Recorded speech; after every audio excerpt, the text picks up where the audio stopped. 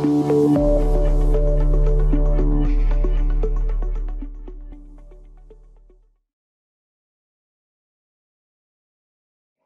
I am so happy to be able to introduce Patrick Sullivan. So Patrick was my mentor at Emory University and still a close friend and colleague. And I have him to blame, I guess, for pulling me into HIV research over a decade ago. So Dr. Sullivan is the Charles Howard Candler Professor of Epidemiology at Emory University's Rollins School of Public Health. He's co-director of the Prevention Sciences Core at Emory Center for AIDS Research, CFAR. And before coming to Emory, Patrick worked at CDC as an EIS officer and in the HIV surveillance program. And his research focuses on many things, but really HIV among men who have sex with men, including behavioral research, interventions, and surveillance. And I'm sure that many of you have heard his name before, so we're very excited to have him back for the course. So he'll be talking about survey design for studies of sexually transmitted infections. So take it away, Patrick. Thanks for the kind introduction. And I know you guys had a short break, but it's good to have you join this conversation about survey design, particularly for studies of sexually transmitted infections. I am going to try and be a little bit interactive. So if you have your chat screens open, I'm going to do some polling. And just to get us warmed up, if you want to just pop into the chat box and you can respond to me or everyone, how much you know about questionnaire design. Have you never done questionnaire design before, or maybe you've heard lectures about it but never designed one yourself, designed parts of it, or you've designed and administered your own, or maybe some of you teach about this. So this will give me a sense of where everybody is. It looks like a lot of people have designed and administered their own questionnaires, but some other folks who haven't done it before or just had lectures. So thank you all for weighing in, and we'll use this voting just like this throughout the lecture to try and keep it interactive. So, I think some of the principles here are, we just want to review some just basic principles of good survey design. And when we're talking about sexually transmitted infections, issues of sex, sexual identity, and sexual risks are sensitive questions. Another principle I want to talk about is using technology to unravel the complexities of sexual networks, but only when those complexities make a difference. So there are some issues like the pattern of sexual partners that actually have a lot to do with the risk of acquiring STDs or HIV, and technology can help us untangle those. Third, we want to use methods to put sexual acts in the broader context of sexual partners and sexual networks. So asking whether someone has had unprotected sex is informative, but it really matters whether that's with a partner who's known to be HIV negative, thought to be HIV negative, and how that fits into a pattern of partners. And finally, just as a good principle of science and epidemiology and behavioral epidemiology, using laboratory methods to compare other data sources. So if we know that when we ask questions, we're subject to some misclassification bias. People may not know that they're living with HIV and report their status as negative, or there's also social desirability bias. So where we can, we want to use laboratory methods to try and validate the extent of that misclassification. So I'll get into all of these.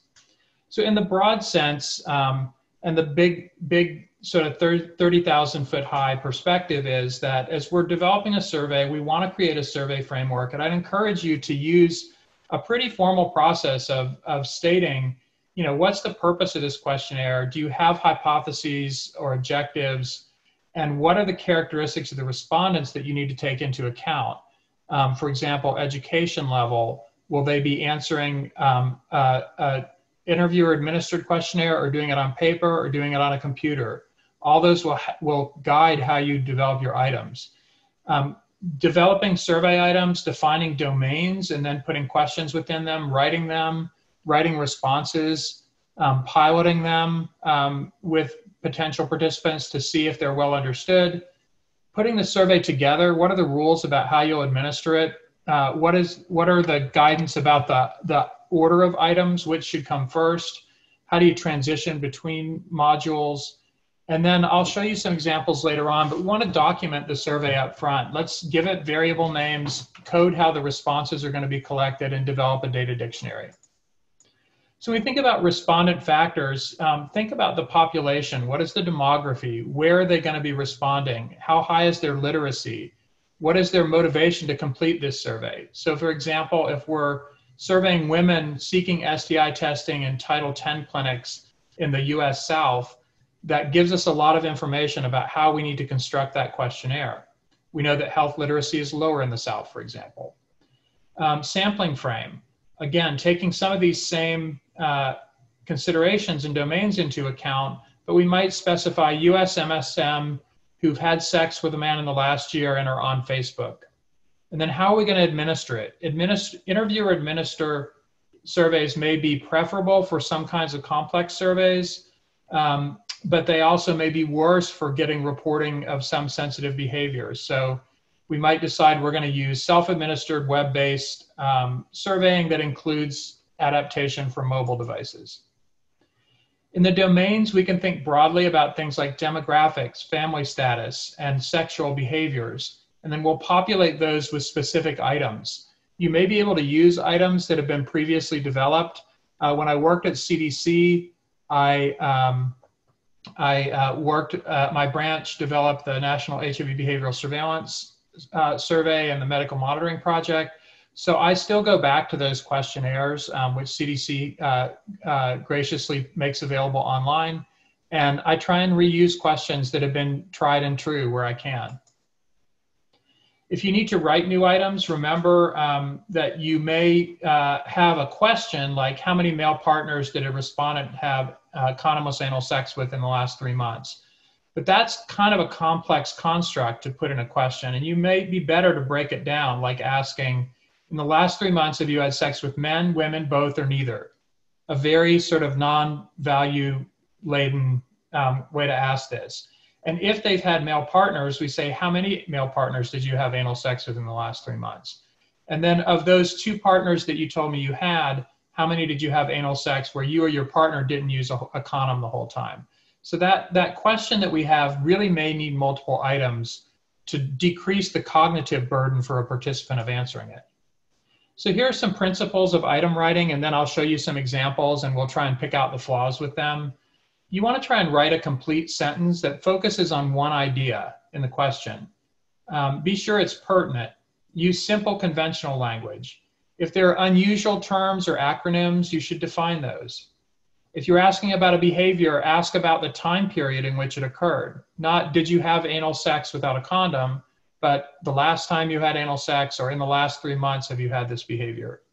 We'll talk about unloading sensitive issues and making response tasks manageable.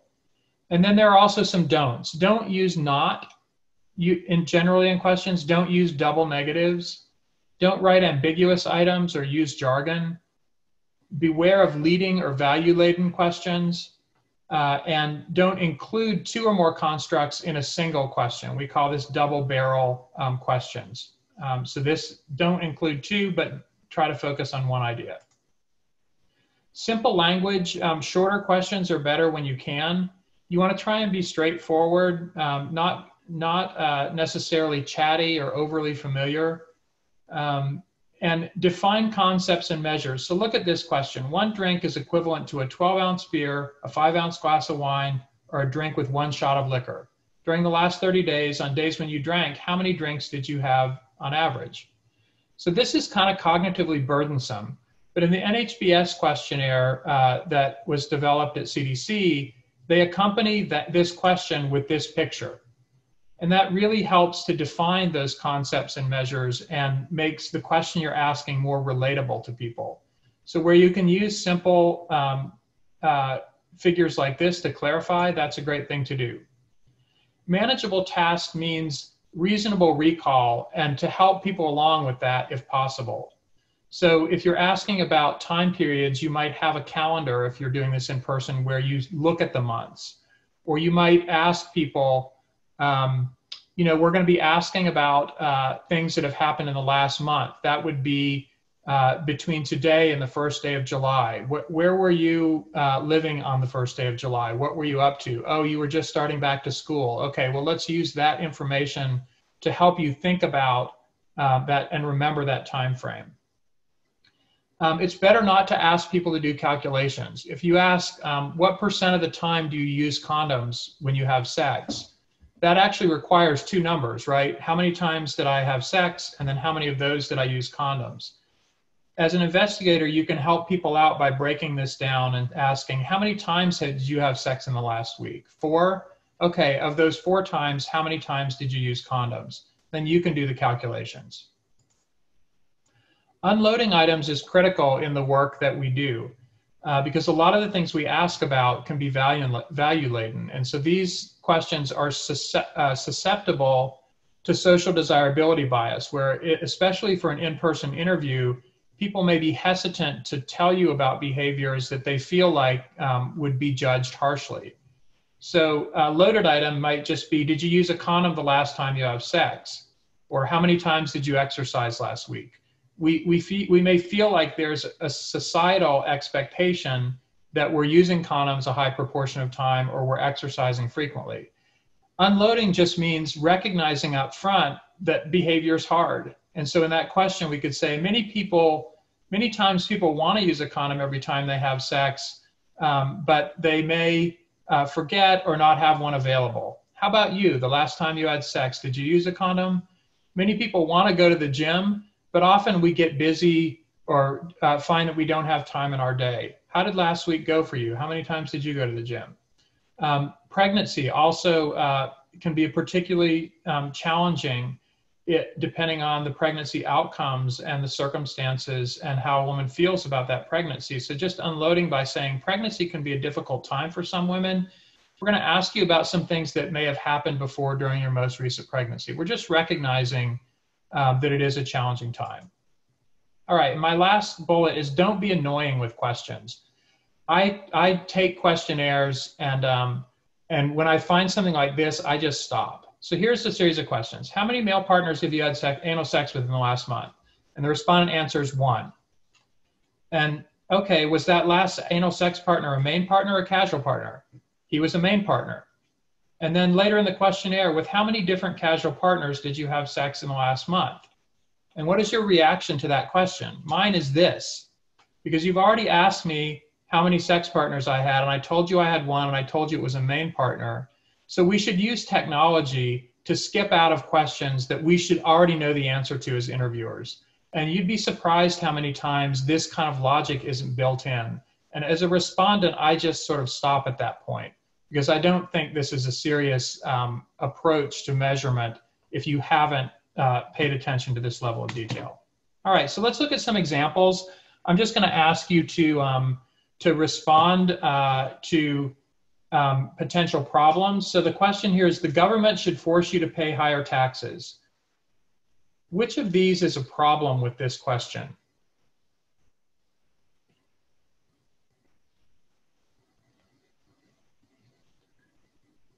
All right, most people are already feeling like it's E, and I agree with that. The use of the term force you to pay higher taxes really imposes a burden on this. It conveys an anti-government sentiment and a negative sentiment about taxation that really may influence how respondents feel comfortable answering that question. All right, how about this one? How likely are you to go out for a dinner and a movie this weekend?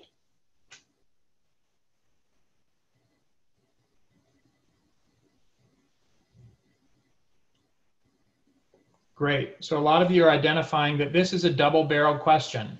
What if I went out for dinner but not a movie, or a movie but not dinner? It may be cognitively challenging to figure out what to do with this question.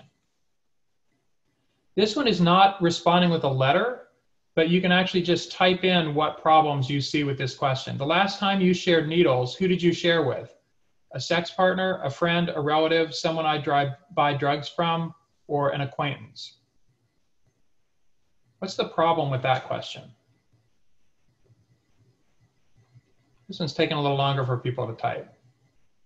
Assuming they use needles, an assumption, overlapping. The options aren't mutually exclusive. So many problems. I like that. You might say you can give multiple answers. So I think you guys got a lot of the pieces here. which is one, we're making an assumption that people share needles. Maybe we had a screener question before this. But I think the two big problems are that these aren't mutually exclusive. Someone can be both a sex partner and someone I buy drugs from, or an acquaintance and someone I buy drugs from. And it's also not exhaustive. There are other types of people that would be meaningful, good to know about from a prevention point of view, that aren't in this list.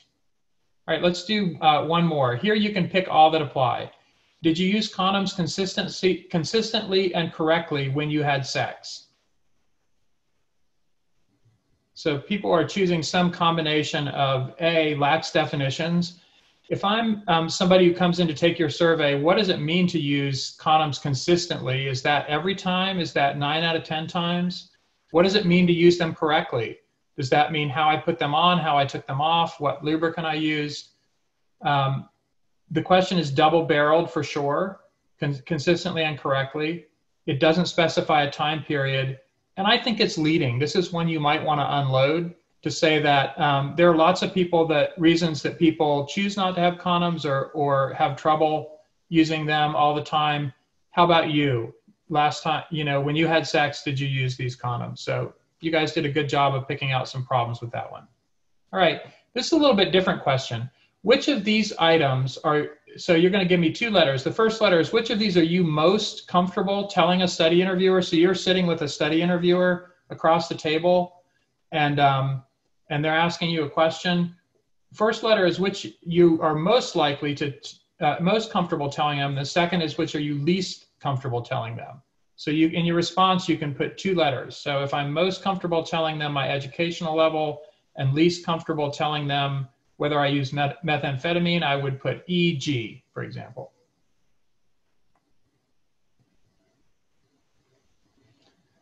And what I already notice here is there's a lot of comfort with telling people your occupation. Some people have already said that they're least comfortable reporting their income. Some people are less comfortable reporting their income than whether they've used methamphetamine. And this actually is not surprising in some ways, because income is a very, very challenging thing for people to report. People are much more willing generally to report their occupation or their educational level.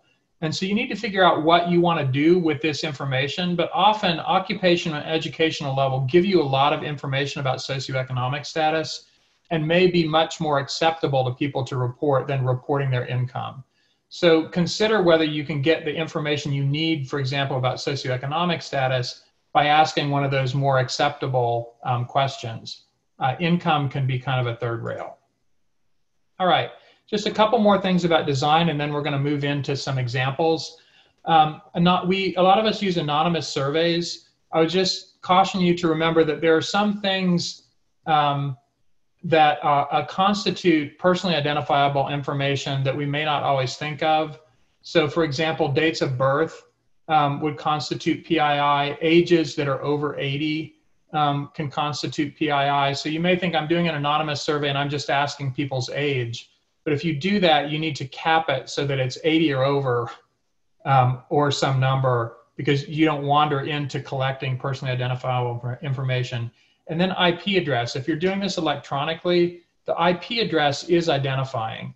And so you have to specifically set up your survey not to record that. Often the default is to record it. So that's just a couple things to pay attention to. If you're using online surveys, you need to pay attention to fraud. And there are some good papers I can send Christine and the course moderators one that they can share with you. But how do you make sure that your link to your study doesn't get spread around and someone does it over and over to try and get an incentive? So fraud can be a concern. With online surveys, we think about selection bias for sure. And it may be that some people don't have access to the electronic means to participate in surveys. And so how does that bias our sample? And lastly, I'm going to talk in some more detail about consent, because I think consent is a really interesting issue for online surveys. So this is a study that we did at Emory. And the question really here was about what consent looks like for online surveys. So we had 665 MSM who enrolled in this study, and we randomized them to get their consent for the study in one of 4 different ways. I'm going to tell you what those ways are in a minute. Our outcomes were how well people understood the consent elements and how much time they spent in the consent process. So to be in this survey, participants had to be male, have had a male partner, sex partner in the last year, live in the United States, and be between 18 and 34 years old. We recruited them through Facebook. So in terms of assessment of comprehension, we would hope that at the end of an informed consent process, participants would be able to answer these questions. What's the purpose? Who's eligible? Who's running it? Who's sponsoring it? What kind of personal information will people collect? Is participating voluntary? And so we define these as sort of some core components of understanding what it was to be in the research study. And this is how we assess comprehension. The reason that we did this is up to this point, when we did online surveys, we would put up an informed consent on the computer screen, and then this is a scroll box that has the whole 6-page informed consent form in it. And if you've ever, you guys have prepared these, maybe you've been a participant and looked at one of these, but they're very long. And what we had people do was they had to get to the bottom of this screen, and then they had to say either I've read it and I want to participate, or I don't want to participate, and then they could join. This is how this looks. There's a scroll bar. As you read down through it, you pull down, and you can't click I agree until you get to the bottom of it. And what we found was, for this 6-page consent form, that on average, people spent 28 seconds between when they opened this page and when they said they agreed. And so that told us that people really weren't reading 6 pages. And when we talked to participants in qualitative research, people think of this like the terms of agreement for the software on your phone or your computer, where every time there's a software update, you have to agree that if it breaks your phone, or if it sends your personal information to people, or if other horrible things happen, that you won't hold the phone manufacturer responsible. But most of us just take that, pull it all the way down, and say agree to get on with our lives. And we think that's what was happening with consent. Sorry, wrong way. So what we did for the study was we had 4 different ways of providing consent. One was just this traditional consent, where you get this long list, you read it or don't read it and click. The next was an FAQ-based consent. So instead of having that whole big document, you could go in and say, I'm interested in who's doing this. And if you click this, what's the purpose? It would open up and have a short statement of the purpose. So the whole consent form is essentially organized in this way, and people can go in and look at what they're interested in. That's the FAQ format. And then we had 2 video-based formats. One of them was produced. We hired a company to make this consent, and I'll show you at least a little bit of it so you can get an idea. The other was one of our colleagues, whose name's Anthony, and he sat down with a camera, and he used the same script that we used in the professional video, but he just talked to the camera. And so our question here was, if you're going to use a video consent to try and convey this information better, does it need to be something that's visually interesting and has a high production value, or can it be something that can be done cheaply and simply with a camera on a phone? All right, so I'm going to show you just a bit of the professionally produced video. Here we go. You've probably just clicked on a banner ad and are wondering, what's this study really about? This video will give you all of the information you need to know to decide if the study is right for you. The study is sponsored by the National Institutes of Health and led by Patrick Sullivan at Emory University. It will recruit about 5,000 men who have sex with men between 18 and 34 years old. What you tell us today will help make online studies easier to understand and surveys more interesting. It'll also improve ongoing research to create and improve HIV prevention programs.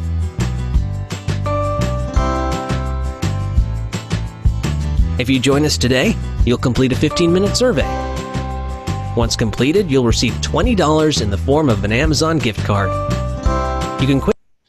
So you get the idea of this, and actually I'm going to make a list of stuff I'll send back out. If anybody wants to see the whole videos, they are available. Basically, the staff-produced video is just Anthony reading the same thing into the camera as you saw on the previous slide. All right, so I'm going to ask you here, if our outcome is comprehension, being able to answer those questions like, what is this study about? What happens if I participate? Who's running it? Who's sponsoring it? Which of these had the highest comprehension, do you think? The standard consent where you read it on the computer, or the FAQ-based consent where you can open up the pieces you're interested in, or the video consent, or the FAQ and the video were equal to each other but were better than the standard, or maybe you think all these were equally effective. So we have a pretty good mix of B and C, but some people think maybe they were all equally effective. Some people think that the FAQ did as well as the video. So let's see what we found. So these show the comprehension scores by the standard consent, which is that, that scroll box, the FAQ consent, and then these are the two video consents, the professional one and the staff-produced video. And interestingly, whether it was the professionally produced video, which was thousands of dollars to produce, or Anthony and his camera, we got about the same mean measure here of comprehension. I want to just drill down a little bit more deeply into this. So two of the important outcomes here were how much time people spent in the consent process and their comprehension score. So in terms of time spent in the consent process, for those who use the standard consent in this study, they spent an average of 37 seconds on that page. For those who got the FAQ consent, they spent an average of 20 seconds on that page. And the two videos were each very close to 2 minutes on average. I'm sorry, on median. And so you can see that there was a lot more time spent by people in the consent process, 5 to 6 times more time spent when people got a video for the consent. And then the second point here is the consent comprehension score.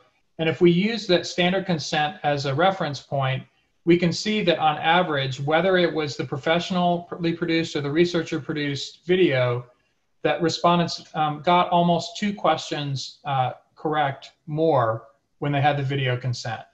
And what is that about? There's 2 things going on here. One is they spent more time.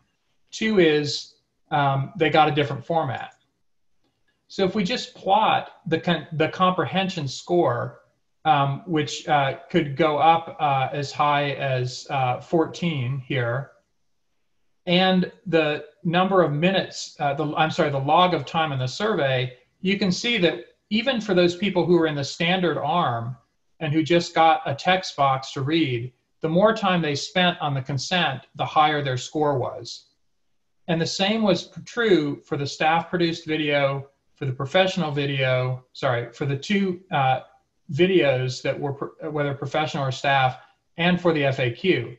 The other thing that you'll notice here is that this is the standard consent, this is the distribution of the log of the times.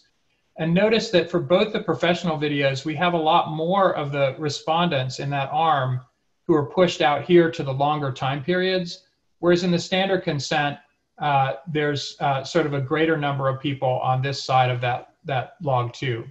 So this graph represents that no matter how you got consent, the more time you spent, the more you understood, but that there were more people spending longer times in the professional and the staff-produced video. And so we were actually able to break this down with the help of our colleague Eric Hall to ask what were the contributions of those 2 components. So for the professional and staff-produced video, we can see that because of the direct effect, because somebody got video instead of FAQ format, that was good for about 1 question higher in the correct score. And in addition, the people who got those videos spent more time. And so that is a relative indirect effect through time spent on the consent, and that accounted for about another 0.8 of a question. So the reason that people who got a video consent did better were two reasons. One, they spent more time, but even over and above that, the fact that it was video versus a written format improved consent. So that's just a note to say that, that we're using online tools for surveys more and more often, and there are a lot of great reasons to do that. I'm going to show you one of those reasons now, why sometimes we need a computer to get to the complexities of these questions. There's some other things we have to take into account, like fraud, like consent and ethical issues and privacy.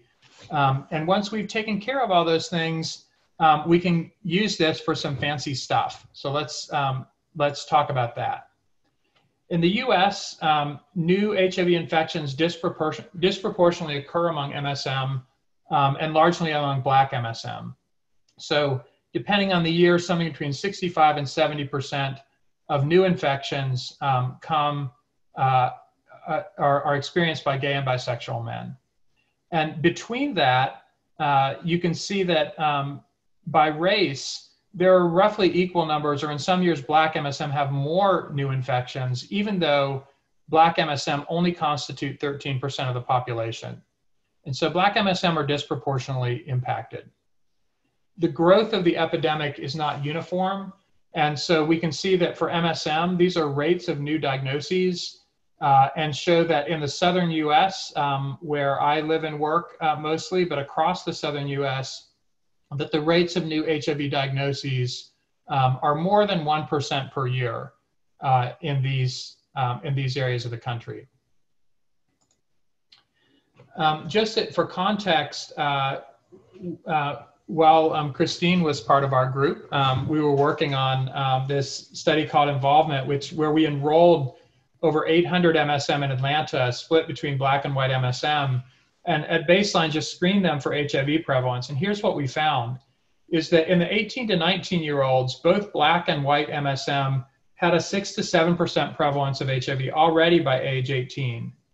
But if you compare that to the 20 to 24-year-olds, by the time you get into this age group, the prevalence has risen dramatically in the Black MSM, but kind of stays the same for the white MSM.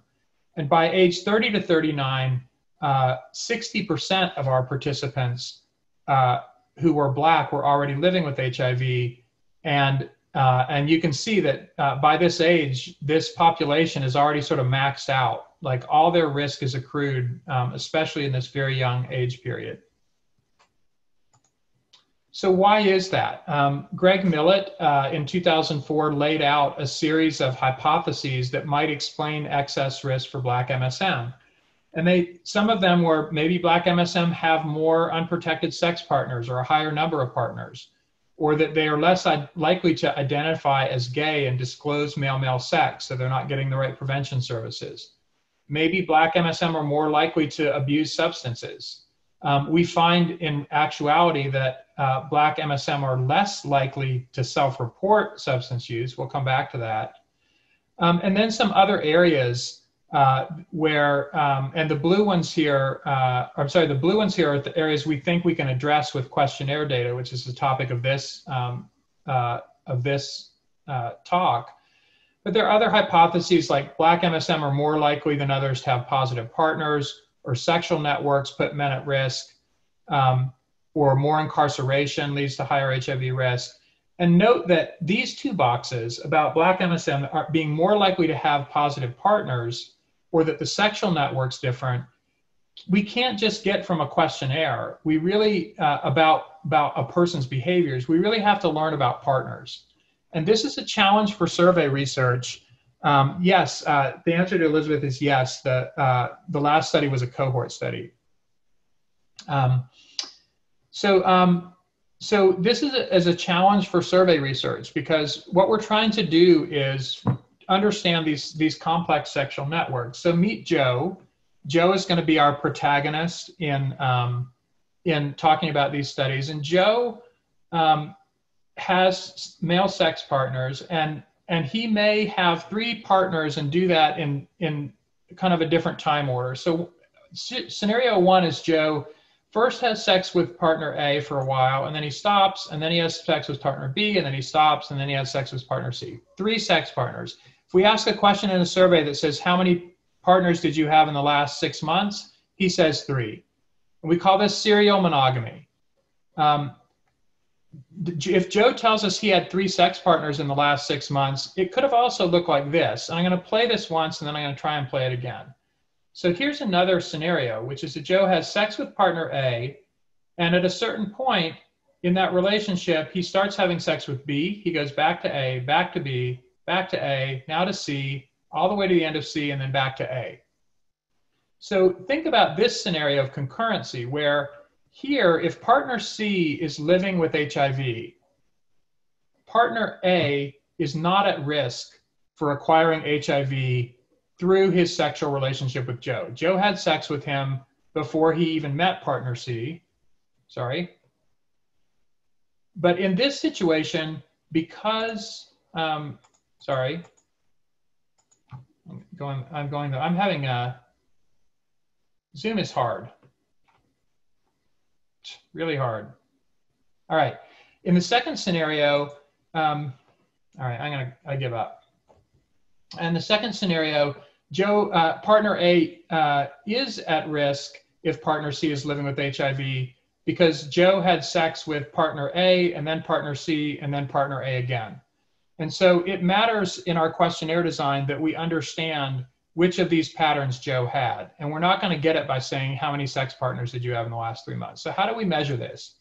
So I just want to acknowledge that this, this work is the work that's led by my colleague Eli Rosenberg, and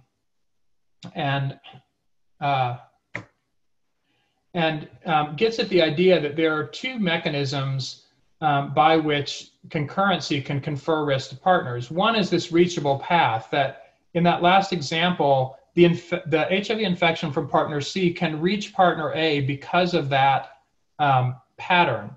So concurrency doesn't affect concurrency doesn't affect the risk of Joe in that scenario, but it affects the risks of Joe's partners.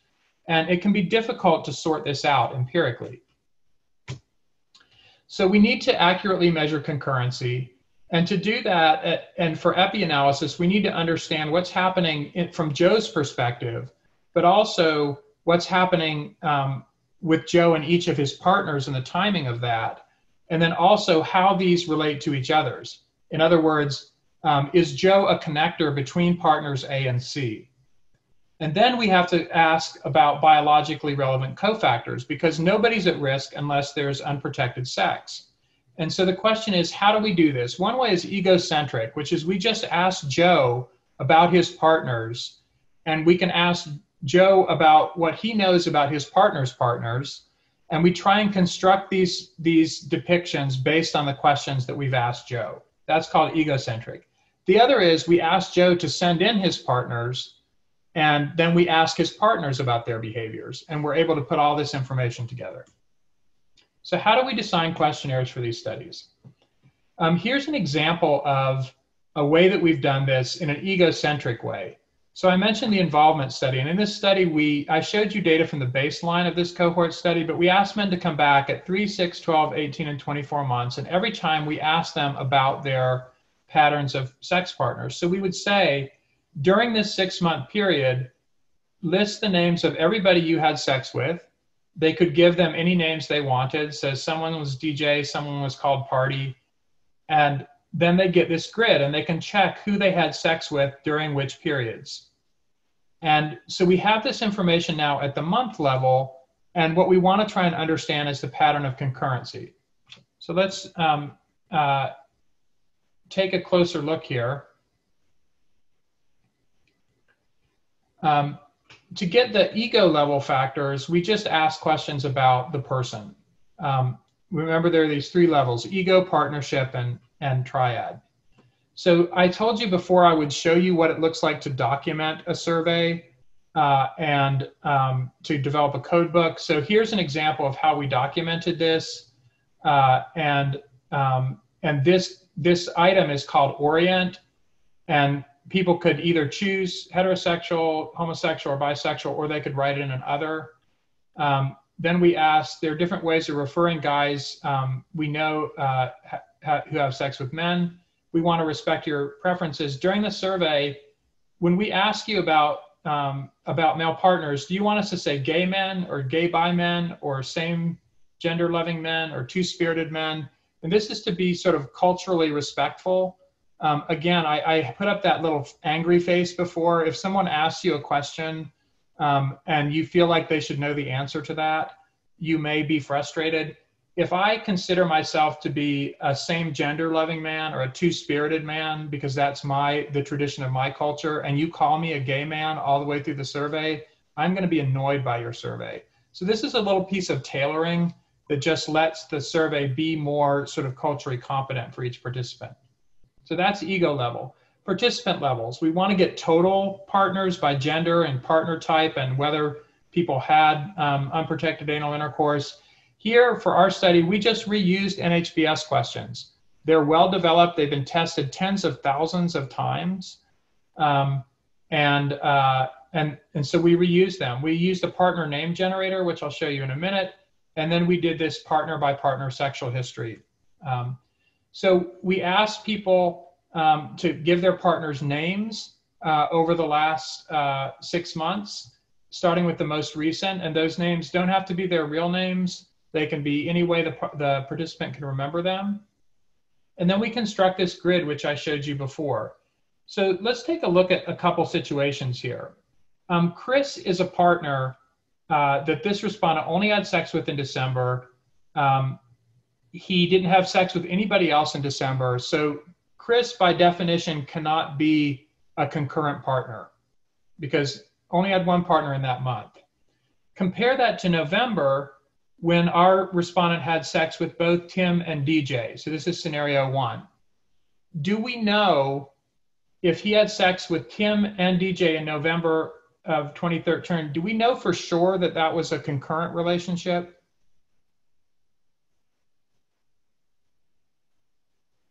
That could be a concurrent relationship. So Megan says no, and I agree with that. Maybe he had sex with Tim in week 1, DJ in week 2, Tim in week 3, DJ in week 4. That's concurrency. Or maybe he had sex with Tim in weeks 1 and 2 and DJ in week 4, non-concurrent. So here we need to ask one more question to decide whether this is concurrent. And so we would ask this participant, you said that you had sex with both Tim and DJ in November 2013. Which of these is true? I had sex with DJ before I had sex with Tim. I was having sex with both of them at the same time. And so, so this helps us resolve whether this was concurrency. Now look at situation 3, which is that there are 3 people in the same month. Do we know that that's concurrency? Not necessarily. So we have to ask a follow-up question, which is, I had sex with you, Enrique, before I had sex with Patty. I had sex with Patty before I had sex with Enrique. Or I was having sex with both of them at the same time, or don't know. And then we have to do the same question for the other pair. So this is just a computerized way of trying to resolve this question of concurrency. And it involves this grid, which we hope makes it an accessible item that people can know who they had sex with in which months. And it allows us to determine whether these patterns were concurrent or not. And I just want to say, and then the partner by partner dyadic says, for each of these partners, tell us about Chris. What was Chris's race? What is Chris's age? Is he a main partner? Is he a casual partner? Did you talk about serous status? And so that series of questions is asked for each partner. And here's an example of that. Tell us a little bit more about you and Chris. Did you have sex with Chris more than once or more than once during that period? Is he someone you feel committed to above all others? Is he someone you had sex with in exchange for money, food, drugs, or something else? Okay, so I'm going to move through this a bit and show you that in this study, at the baseline survey, we asked about up to 5 partners. In the 6-month survey, we repeated those questions about those partners if they were still partners, and the participant could add up to 5 new partners. So we had a total of 10 in the 6-month survey, and then we sort of went through you know, 6-month period by 6-month period, and collected information for potentially dozens of partners and the structure of their networks. So you may feel tired after seeing this. I will send, I'm going to make a list of, also I will send to Christine the paper that Eli Rosenberg wrote about this system. And if you wanted to use it, there's actually resources in there so you don't have to reinvent all that. So why do we go to all this effort? It's because we want to understand these networks and how they convey risk. And so Eli also helped lead the MAN project, which was a study where we recruited seed MSM, and then we asked them to refer us to their sex partners and invited the sex partners to come in and describe these networks. This diagram is actually, each one of these is a network of MSM. You can see that some networks just have the participant we recruited and one partner. This may be a monogamous relationship. Some of these had quite large networks where they referred several partners and each of those referred more partners and so on. So this is what the sexual networks of these men look like.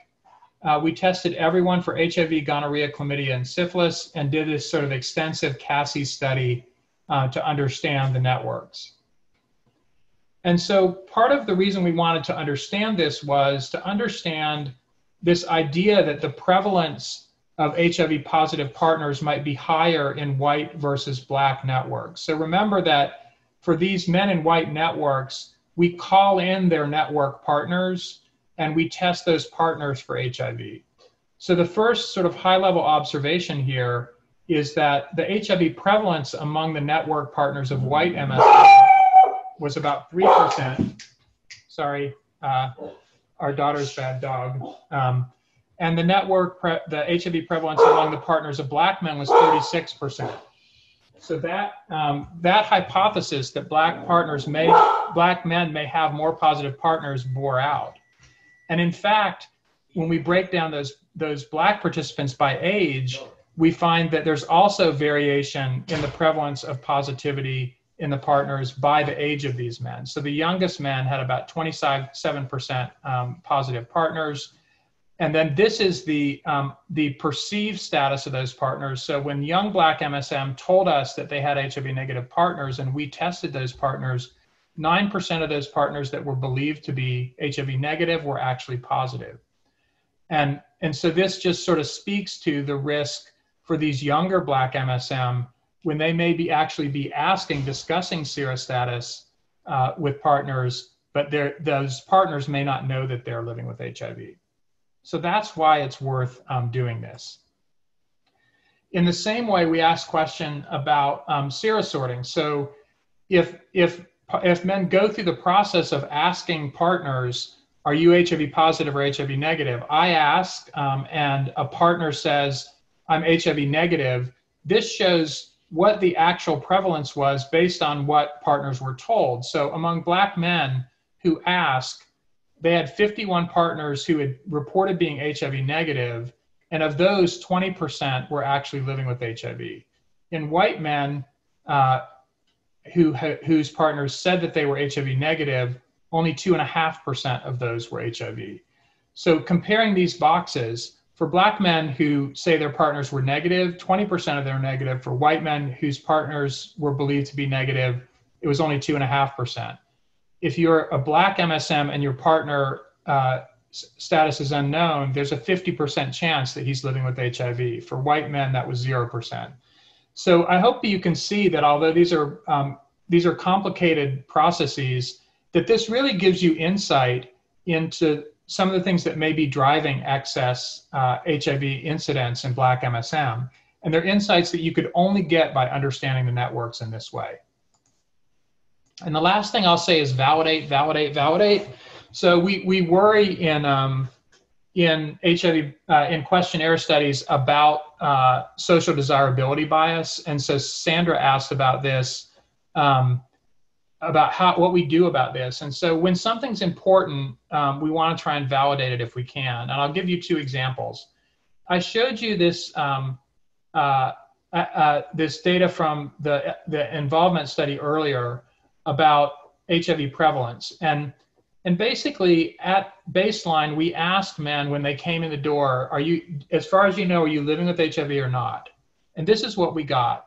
And then we tested them. So among all the Black men who were living with HIV, a third of them, when they came in, said that they were HIV negative. So we called them unaware by self-report. For white men, that was only 16% of the HIV positive white men who said that they believed themselves to be negative when they came in. And when you look at this, it's a significant difference. And so we used to say in our prevention programs, one of the problems is that Black MSM are less aware of their HIV positive status, and therefore we need to increase testing programs. My colleague Travis Sanchez followed this up by, when we did that testing at baseline, we also measured men's viral loads. And so if you assume that anybody with a completely suppressed viral load who's living with HIV knows that he's living with HIV and is taking medications, then that difference looks like 25% and 16%, no longer significant. We also look for antiretrovirals in the blood specimens of the men who said that they knew that they were living with HIV or not. And if you just consider men who are taking ARVs, we say they must have known their status. 26% of Black MSM might be unaware and 16% of white MSM. And finally, we used case surveillance from the state to determine who had a previous positive HIV test that had been reported to the state. And by that metric, essentially the same proportion of Black and white MSM had a positive HIV test in the past. So what we know is that that saying that you have HIV can feel very stigmatizing, and that sometimes in different communities that disclosure is perceived different ways. And so what Travis, I think, showed here is that we need to be cautious about self-reported lack of awareness because for some very understandable reasons, men may be hesitant to disclose that to researchers. And I'll just end by saying, with respect to drug use, Greg Millett's slide said that Black MSM are actually less likely to report substance use than white MSM. Here, we both asked men to self-report substance use, and we measured it with a biological urine test. And for marijuana use, Black men were actually less likely to report marijuana use than white men, but when measured in the urine, they were actually more likely to have used marijuana as indicated by urine tests. So this is an example of switchover bias, which we very rarely see. We talk about, but we very rarely see, where something appears to be protective, but is in fact a risk. And I just want to say that I understand, and there's good reasons to think that Black men would deny use of substances because we know that they're differentially singled out for arrest and prosecution in our criminal justice system. So this is an adaptive response. And yet, if we want to understand these data and make public health recommendations based on them, we need to validate these and understand that the sensitivity of self-report for all of these drugs was substantially less for Black men. It emphasizes the importance of having biological measures. All right, I just want to end by saying that our Emory University CFAR has a HIPAA-compliant survey platform that if you're using it for HIV prevention research, we will provide to you without cost. So you can contact me or go through the Emory CFAR page. And a lot of the surveys and items that I've talked about are already programmed in this system, so you're free to use those. We have iPads and tablets that you can use for survey administration for limited periods of time that we'll lend to you for free. All those concurrency modules are pre-programmed. We can help with survey design. I'll also refer you to Network Canvas, which is offered through Michelle Burkett at NWU. And many of the CTSAs have REDCap and other survey systems. And so I encourage you to take advantage of these resources either through our CFAR, through your UW CFAR, which is fantastic, or through CTSAs. And I'll just end with this summary, which is that STI studies really are different because of the complexity of the networks and the sensitivity of the topics. I think that electronic survey information helps us to collect more nuanced data and may be better for social desirability bias. Consent for online surveys can be problematic, but consider video consent. And validation of key constructs is critical. And don't reinvent the wheel. There are some great tools available that are validated, and they're available for free. So please go to the CDC website, go to UNAIDS website, go to ask researchers who've done studies if you can use their questions. So I'll stop there.